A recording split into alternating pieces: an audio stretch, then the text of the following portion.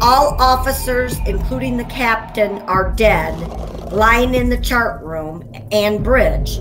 Possibly whole crew dead. Murders, mysteries, unexplained stories, and our family's crazy opinions on them all.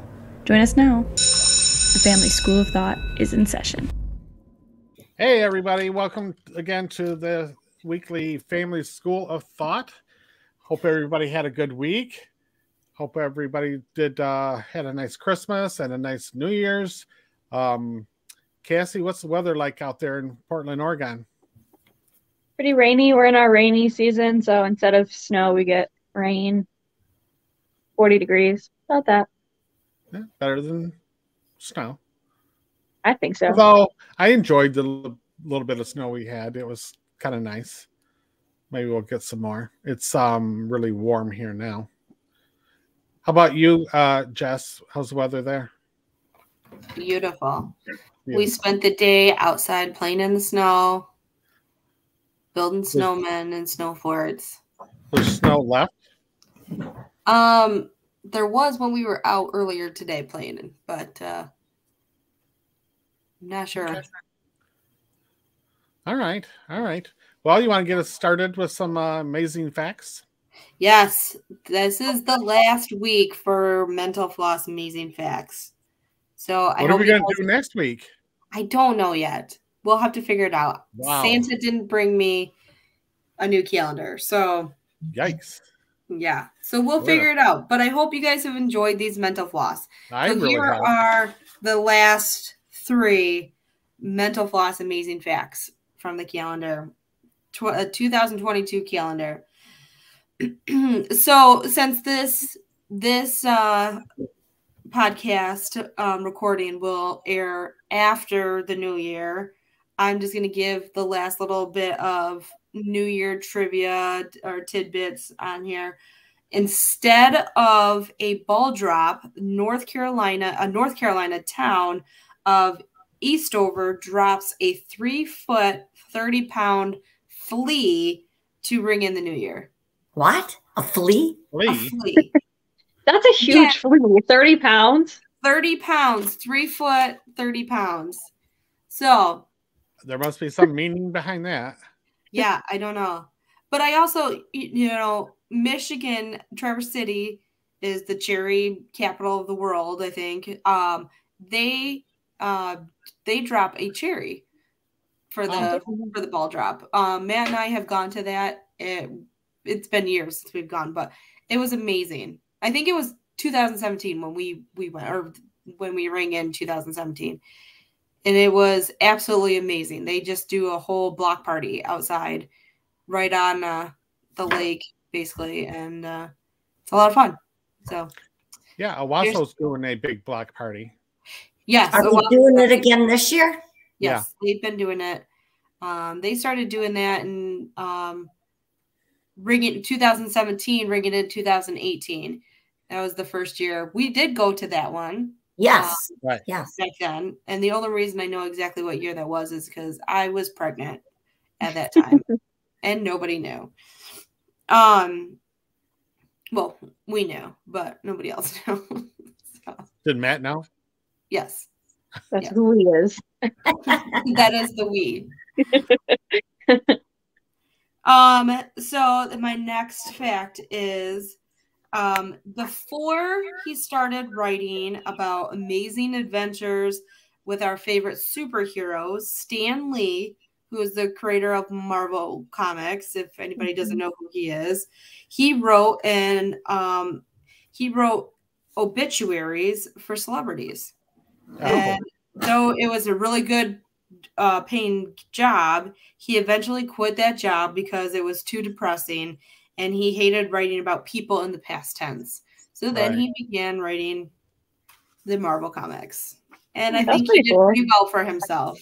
Yeah, I bet. There's another celebrity, an actress. I don't remember who it is, but that did that.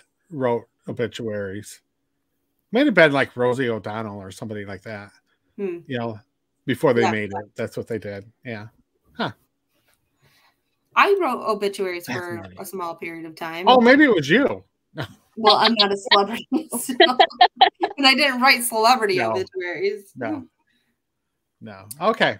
So right. my last amazing fact is Beaver College changed its name to Arcadia University in 2001, in part because anti-porn filters blocked access to the school's website. Beaver. It was probably beaver.com. Wow. Yeah. Thebeaver.com. Well, yeah, and you got to think, so this was in 2001 that they changed their name to Arcadia University. Again, this amazing facts calendar has been fun, but it doesn't give any more descriptions than what is there. But I'm assuming 2001 was when the internet was really, really starting to take off. And so, you know, they probably didn't think about it too much. And yeah, now you have the anti-porn filters that are on you know, the typical public schools and universities websites, and can't access your own website. So makes it fun. Huh.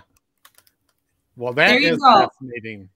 Those are the mental floss amazing facts from 2022. Awesome. Thank you for sharing them. I hope you guys enjoyed them. Okay. I did. Cass, what do you got for us this week? All right, I've got another. Oh, actually, this one, I didn't realize this song was written in 1988. I always considered it a 90s hit as well. But it is There She Goes by The Laws. And I always, for some reason, I always thought it was like in a bunch of like 90s movies, but I couldn't find. Yeah, it is. I couldn't find it. I couldn't find it in any movie. It wasn't like in the soundtrack or something. That's what I thought too, but it's not on there. But so the song, I'll just read you the second verse, and maybe you guys can figure out why it's creepy. It's there she blows again, pulsing through my veins. I just can't contain this feeling that remains. Huh. This song that is, for me, I always thought it was like this quintessential, like, you know, the like, girl is coming in and like she just got her makeup done and like she's beautiful and there she goes. It's about heroin. The whole song is about heroin and doing drugs. But yeah, so that's really, again, it's another one of those songs that, like, if you read the lyrics, it's very clear. They blow your mind. It's right. It's right there. But it's you know, nobody really thinks about it. But There She Goes is about heroin. I could have doing sworn drugs. it was in She's All That. The only movie I could find it in was in Snow Day, which I did watch when I was a kid. But I swear it was like in a bunch of 90s, you know, rom-coms. I was looking it up too. I definitely thought it was an early 90s song though, not an 80s. Yeah, 1988. Wow. Yeah, I did never guess that song was about heroin. No. I swear they put it over like every like slow motion girl coming in and the guy finally falls in love with her. Yeah. It must have been on a lot of like TV shows or whatever that we. I don't know. These Couldn't are all find like it. subliminal messages. Yeah. Well, love is a little bit like a drug, so. Yeah, sure. Okay. All there right. you go. Well, that's a good one. It was in Parent Trap. Was it? Okay. Yeah. Fever Pitch, Girl Interrupted. Yeah, that's right. Okay. I don't know where you're finding this, but I'm glad you found them because I could have sworn I knew that it was there. Okay, so this is, and it was in the, I was just thinking, I just started rewatching Gilmore Girls, and I'm like, I just heard this song. Yeah. It was in the pilot episode of Gilmore Girls. That's where I know it from. It was like the first scene. It's literally the first scene. Yeah, now that you say that. Yes, that is. Yes. There she goes. There she goes. Okay, Dee, you're up this week. You got a fascinating story for us? Well, I hope it is. It's about the Ourang Medan.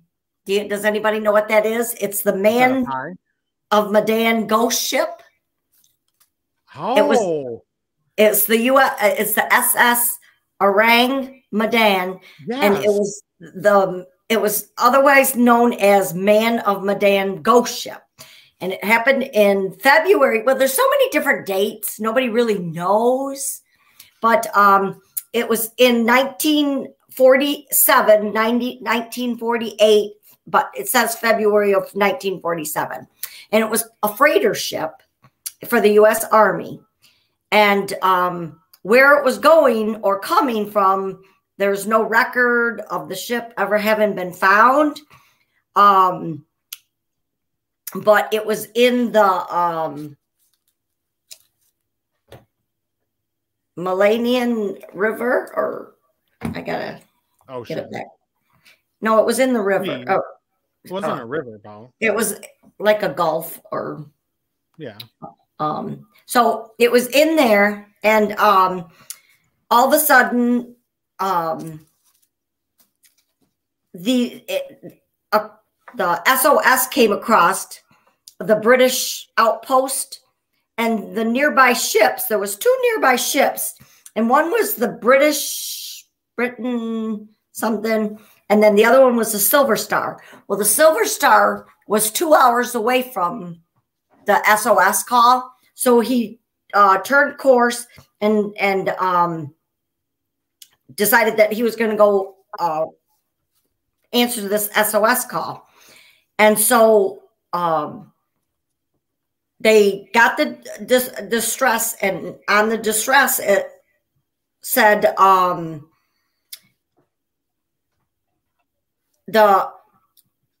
all officers, including the captain, are dead, lying in the chart room and bridge, possibly whole crew dead. This message was followed by undecipherable dots, lines, and then another message came through, clear as day. I die. And that was it. That's all that was said. And then nobody could get in contact. No, they never heard nothing else. When the Silver Star ship freighter arrived, it seen the ship in the distance, so it came up, kind of stayed back because they didn't know what was going on, what kind of distress it was under. They tried to flag. When they seen it, there was no flag on the ship. Apparently, when a boat's in distress, it should put a flag up. Is that true? I don't know. But it kept talking about no flag. It just kept saying there was no flag. So I don't understand what that meant. But it took over 2 hours for the Silver Star to get there. And when they did, they approached gently, trying to get attention from all crew on the Ourang Medan, and they couldn't get anybody to answer. They couldn't get anybody to come to the sides of the boat, nothing. So they sent a crew in a lifeboat over to get on this boat. And when they got there, there was no life appeared, and they climbed up aboard. They couldn't figure out what was going on. There was no damage to the boat, nothing, but they got over the sides of the boat, and the whole crew was frozen, laying on the deck, star-eyed, bright-eyed, a mouth gapped open in fear or terror, and they were frozen. They'd been sitting in the sun for 2 hours, but their bodies were still frozen. And they were, and even the dog had fear and shock in their eyes. They were, their mouths were gapped, so they were like, and it showed pictures of them, and they couldn't figure out what was going on. And so then they went down into the steam room. And when they were going down into the steam room, they experienced a very bad chill. But the room was 110 Fahrenheit, but it was freezing. That's crazy. So they still couldn't figure out. And all of the steam people were in the same state. The guy that had typed up the SOS, he was still sitting in his seat, starstruck, mouth agape, eyes in terror. And then the dog was the same way. The dog was froze with terror in his eyes and just standing there, snarling that it seen something, but nothing on the boat. There was nothing to figure out what had gone wrong, what had caused this. Is it, was it a UFO? Was it a pirate? A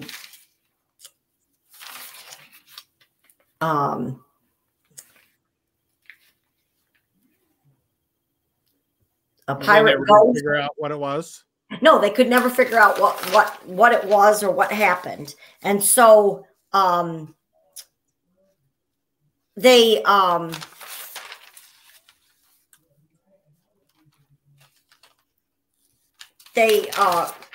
went to tie up the boat, and as they were tying, they couldn't figure out what had happened, because there was, like I said, there was no form of struggle, there was no form of damage to the boat, there was no form of damage, or I mean, there was no struggle with any of the crew. They were just frozen on the deck. So they went to tie up the lines and thought that they were going to tow it back to port. And as they tied up the boat, all of a sudden, smoke come bellowing out of the hull.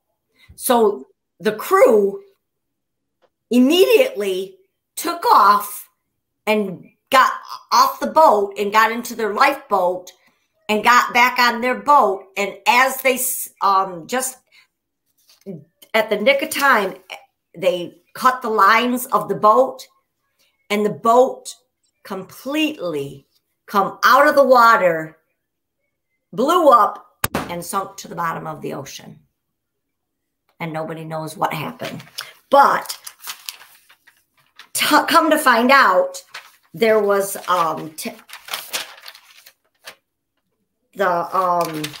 got notes everywhere now. I've lost where I'm at. There was no sign of foul play. All the bodies were, like I said, frozen, but there was no injuries, and the crew had already deciphered that the bodies were decomposing faster than what they should have been decomposing. And frozen, especially if they're frozen. Right. And so they said that the bodies had started to decompose already. So, what do you think that they had been dead for? Well, they called the distress, and it took the Silver Star 2 hours to get there. So it had only been 2 hours out in the sun on the ocean. And when they called in for their distress call, when the ship arrived, they were 50, I don't know what nautical, they were 50 nauticals away from what the boat had drifted, 50, whatever. They were drifted farther than they were supposed to be. Right. They had drifted 50 more wherever from where they had said that their location was. Okay. And the biggest mystery is that there is the mystery is very existence of the ship, because there is no records that even proved that the ship ever existed. Wow. And so the crew of the Silver Star were very tight-lipped about the incident. And on the rescue party, they had party said that they heard when they were up on the boat, only, you know, there's just hits and misses of different stories. So, you know, you can't believe, you don't know what to believe because there were so many different theories and stories of what had happened. And some were saying that the rescue party from the Silver Star heard unhuman laughter, and that there was fear, and it was fearsome, and that they were there, that they heard whispering. And then they also said that there was lights on the boat that were undistinguishable. So they didn't know where these lights, and was it eerie? So was it really a ghost ship and a pirate, you know, pirates that come on, you know, I mean, ghost pirates that had come onto this boat out into the middle of the ocean. It's just it's still unheard. But one of the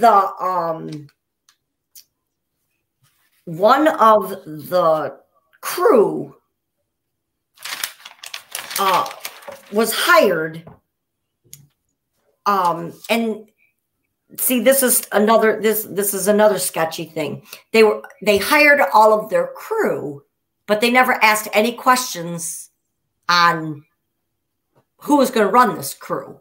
You know, when they hired you, they didn't ask any information. And this guy, his name was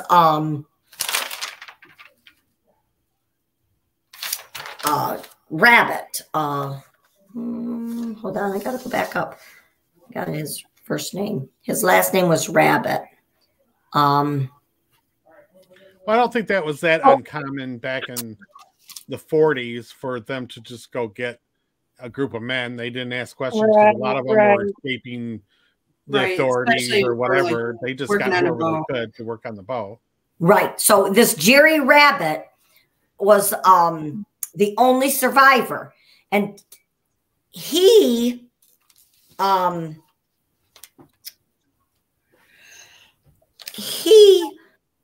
told the captain that he had found or that people were complaining of being sick and hold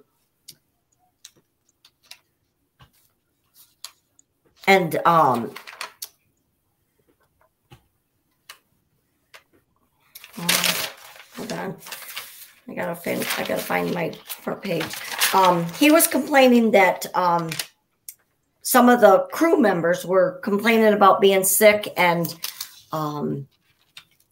the captain kind of shrugged him off.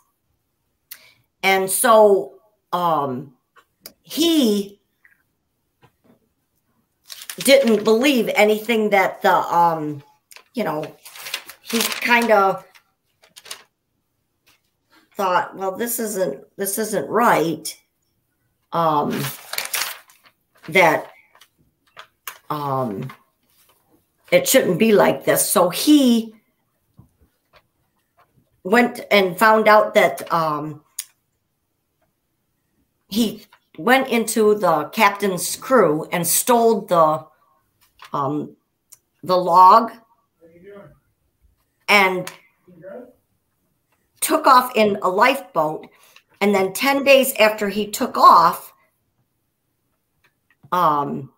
it washed up onto on a Marshall Island, and he, with him being out in the open seas and the treacherous waters, he was the only survivor, and he claimed to be the second officer.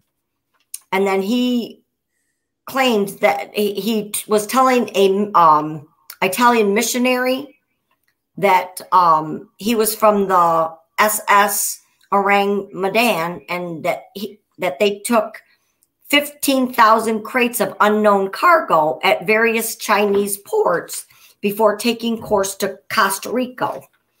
And then he had said that he had no doubts left that this was a smuggling operation.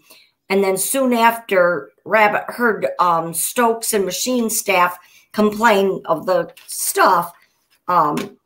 He told the captain about that. And then he got on the boat and took off. When he come across the missionary, he said that there was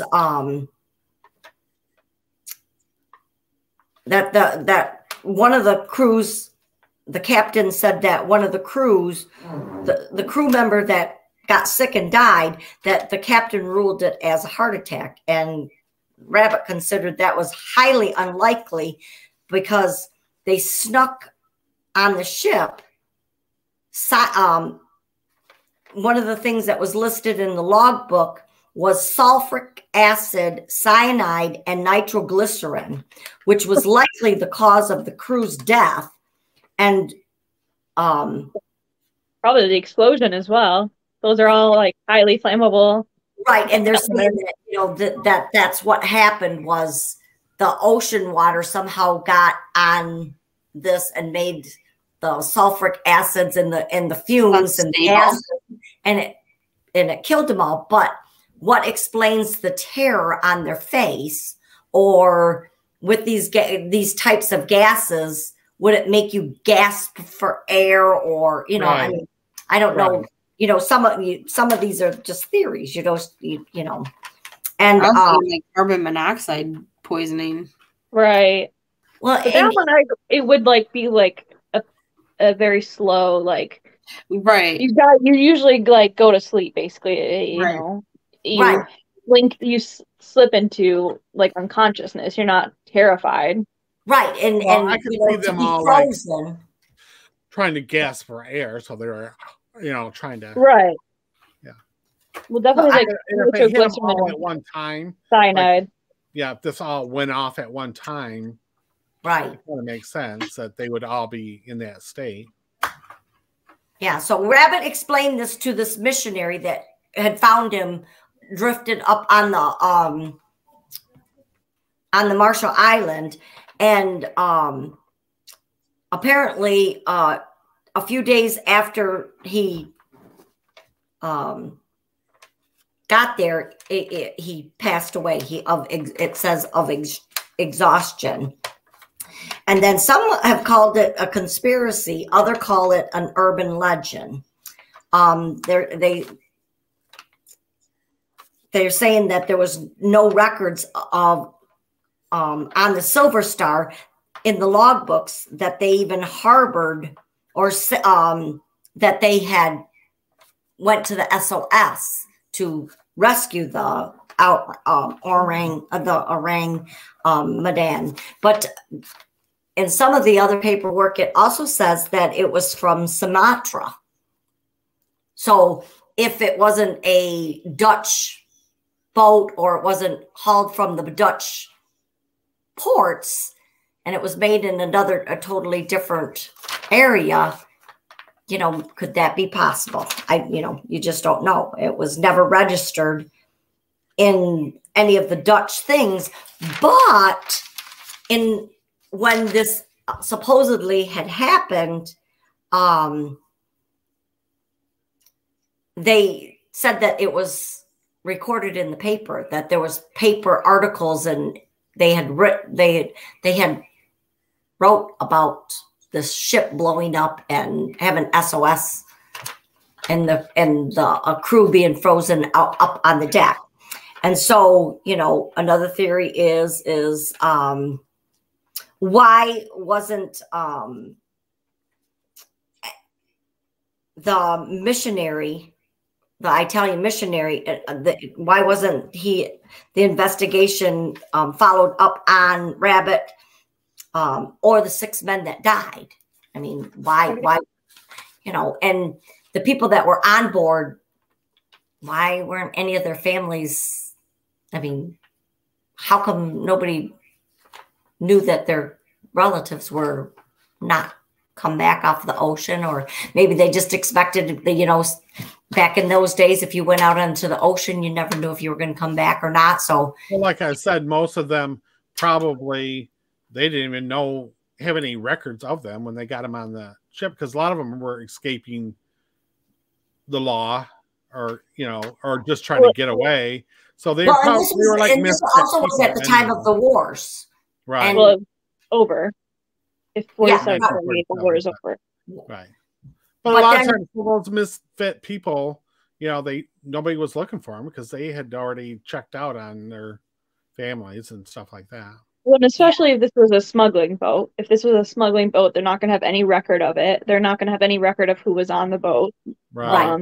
And then that's in my notes here. But you know, and then another thing is whatever happened to the logbook?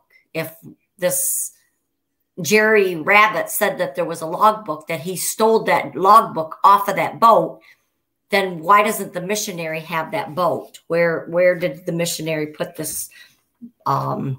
You know, the logbook? It should be all of the evidence with material, you know, of the distress call, you know. But you know, the ship was sunk and never seen again. No, and so nobody went to look for it, you know, which I don't understand that neither.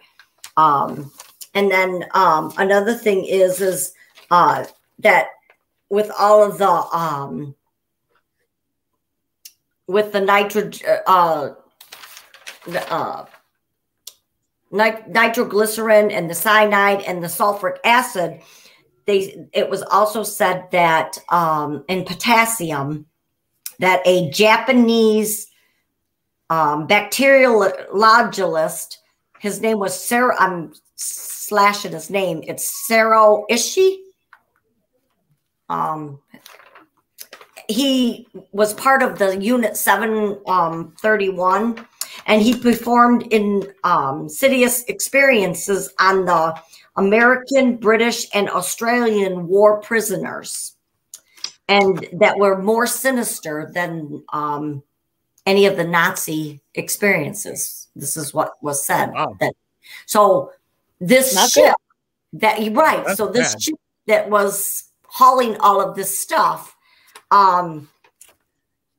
you know, it was well known maybe, and nobody wanted it to be known, because it also said in my notes that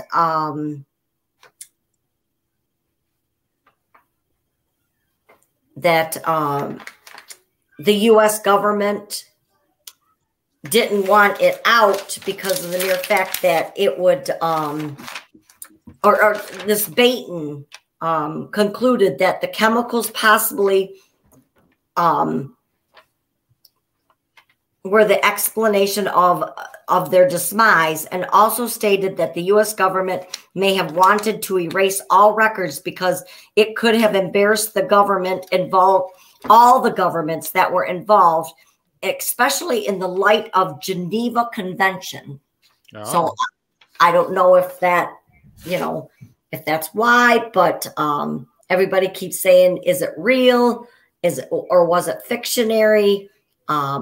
We just may never know. The story exists because, like the gases, it escaped. So, you know, I mean, do they really believe that there was really a boat? Could it be that the Japanese were transporting these gases and smuggling all these gases to different countries, and to use them in some sort of a war? They also said that they wanted to, that in some of these stories, that it was,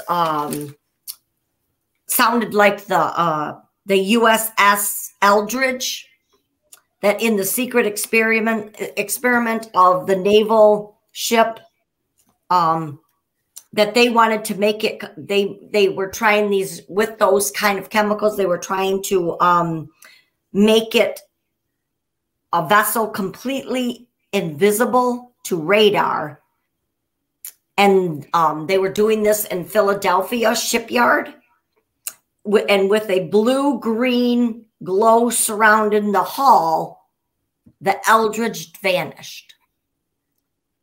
So, and it was also said that that ship was also have been seen in the Norfolk Naval Yard ship, Virginia, before disappearing and reappearing in Philadelphia.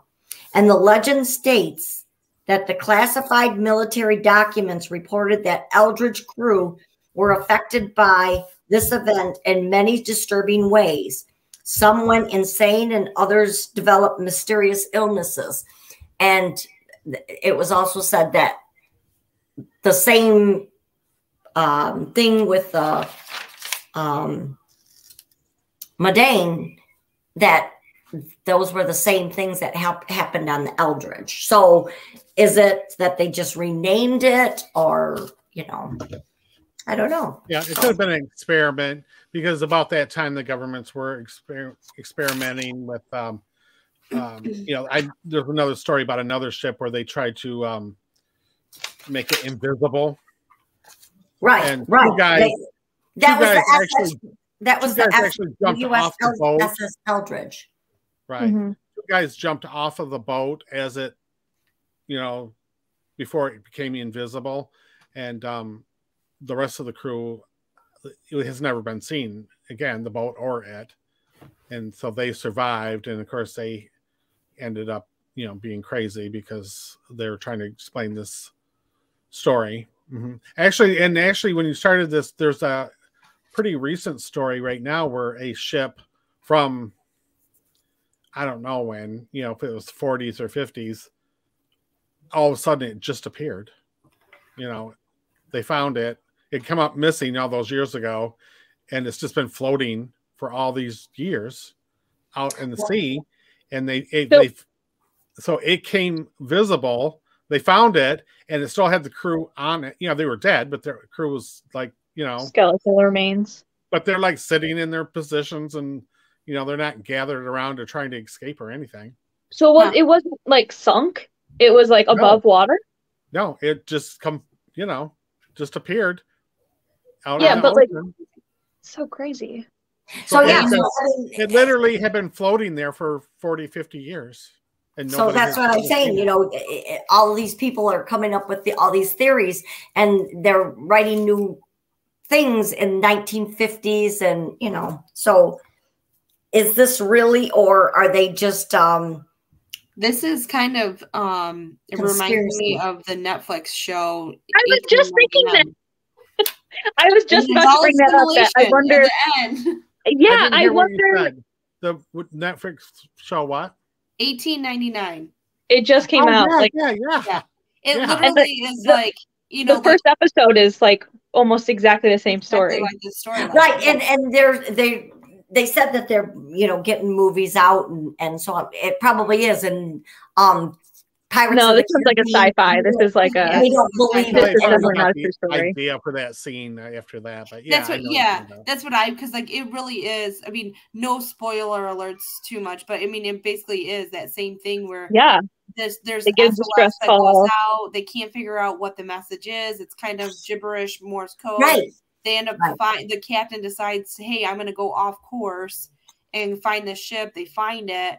And everybody's like, don't go on it because nobody's responding, you know, and they end up going onto the ship and they find one survivor and everybody else is gone. The ship doesn't explode or anything like that, you know. So it does disappear though. If you watch the series long enough, it does disappear once they start pulling it. Right. Okay. Yeah. When Mom was saying this, I was like, this sounds exactly like. Yeah, this sounds exactly like Mom's story. I think people are getting this story and then they're starting to put all this stuff together. And like I said, you know, it depending on what section you were reading, because it all has similar stuff, but then some of it branches off and, you know, like the, you know, I don't know. Some say that they were very tight-lipped, that nobody knows anything about it. Then then some were saying that they said that they heard the laughter, and you know, I don't know. Yeah, I definitely think if I was on a ship where a bunch of people are dead, even if I heard a human laughter, I'd be freaked out. A little scared. Yes, that'd be really creepy. just a tad, but you know, it's still a mysterious existence. I mean, the biggest mystery is the existence of the ship, or does it not exist? Does it exist? Does it not exist? Is this just a big urban legend that people tell stories about, or did it really, really happen? Did this missionary guy keep secrets, or did somebody come to him and say, don't release any information? Was it, was it our government that was trying to protect it?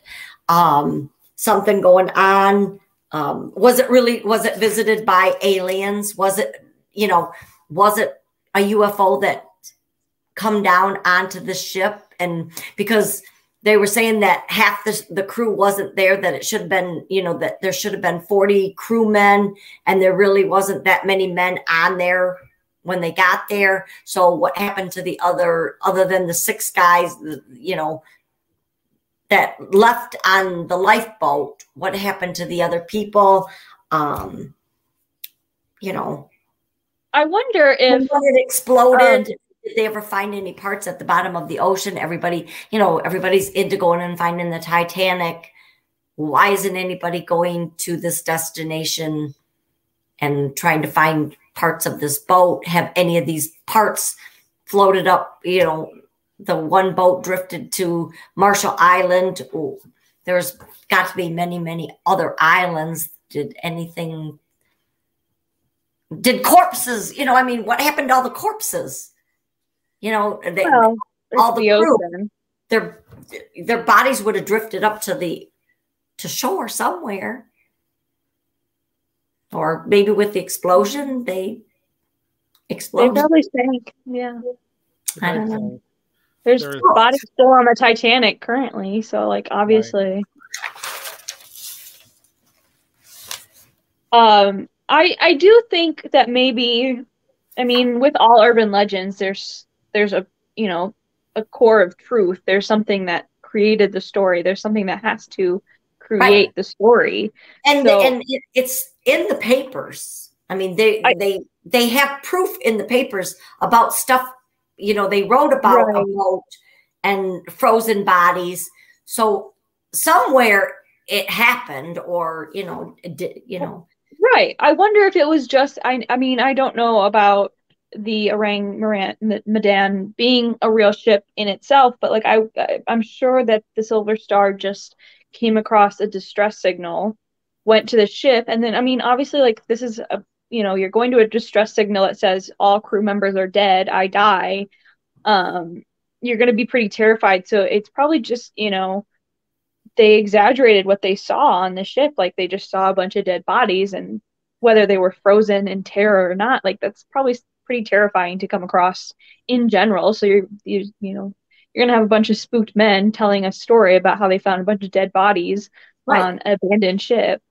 Well, and then also every reading that I read, they said that they tied that boat up to the starship to be hauled back to port. But as soon as they tied that boat up, it started smoking. And then as soon as they cut that ties, that boat exploded.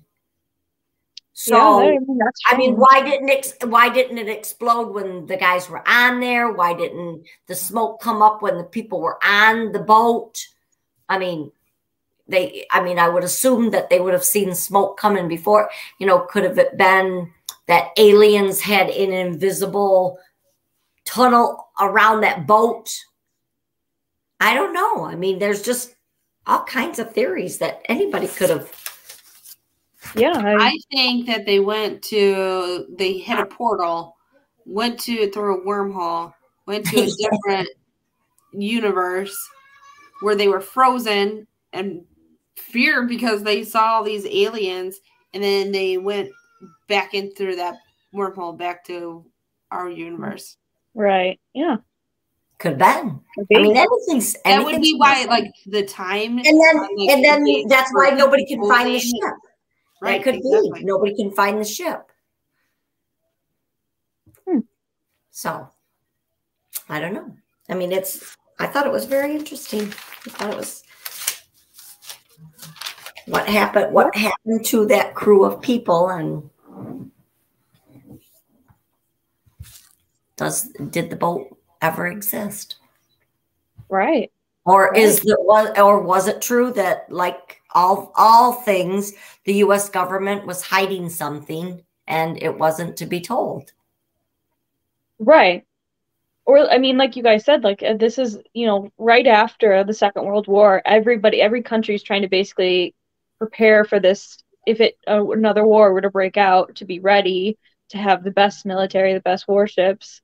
So they probably were experimenting on these ships. Right. And they still were something went wrong. They were doing it during the war. Just because the war got over didn't mean they stopped experimenting on these.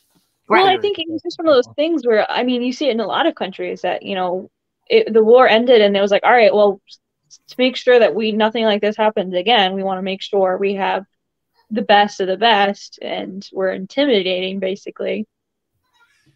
Yeah. It's basically the space race, but after the World War.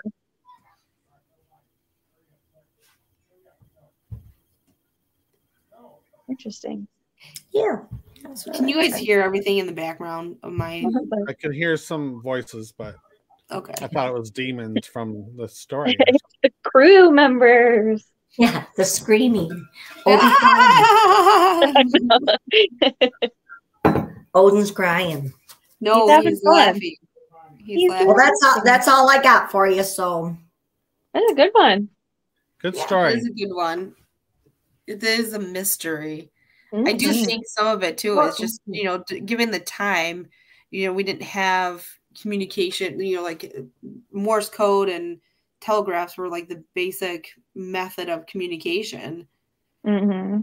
So especially for like ships, for ships and stuff. So. Right. The Morse code, that what I don't understand is that they could not read the Morse code. So I'm sure it was if the guy was like dying, and he was just trying delirious. Yeah, right. And then he wrote out instead of like we're all dead or whatever, like I die, like he was dying. Yeah, right. Yeah. So I don't know. He probably was starting a sentence and then realized he wasn't gonna make it to the end and just put I die. Yeah. Interesting. It is an interesting thing. Yeah. But also, how did he survive longer than anybody else is a good question too. To write the message. Well, and could have he been because he was in an enclosed area? Because they said that he was in his compartment where he does the Morse code. So he probably it would have happened like so quickly. Like it would have all the deaths would have had to happen like almost instantaneously. Right. Matt popped in and said they should have sent a message through a courier pigeon. Right. The bird would have made it past the gases that probably killed them all. I think he hasn't been listening the whole thing, so I think he just heard us talking about Morse code. It was a good guess, Matt. It was a good guess.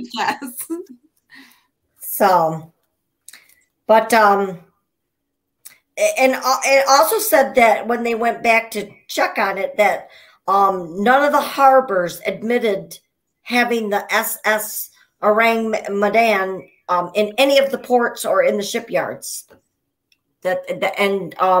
They had no shipyard records. Had records of building her. That's what they called it, building her. So they call ships hers. It's a nautical thing. I don't know. Right. All ships are her. And that's what I'm saying, that maybe because it was in Sumatra, that it's in a different country. And it was out of a different port. I think it was either an experiment that they didn't want any records of, or it was a smuggling ship, which they're not going to have records of anyway. No matter who built it or where it was built, they're not going to have any records if it was the whole purpose of it was to be. And if it really was, it really was part of the unit of 731 from the Japanese, they probably were trying to do things to the other countries coming to the United States. You just don't know. So, and it said that it was stopped at different Chinese.